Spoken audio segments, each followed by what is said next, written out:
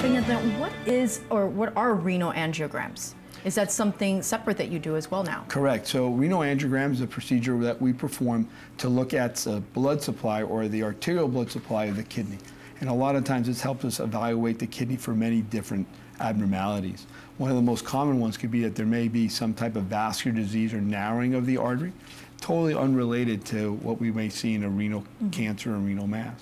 Additionally, we may see other abnormalities such as an aneurysm or a dilatation of the artery. Again, unrelated, but something that we may identify it for other reasons during the evaluation or for other symptoms.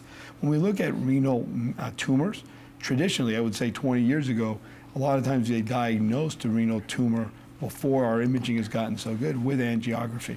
That's almost has kind of now been reserved for very limited type evaluation. So there's some tumors that we know of that are that we can treat through the arterial supply, and that's really when we perform renal angiograms for tumors today, but now not as commonly. So what we can see is we've moved away from really being very interventional or doing procedures. So we biopsy a very small percentage of these abnormalities, and we perform renal angiograms in a very small percentage of these abnormalities.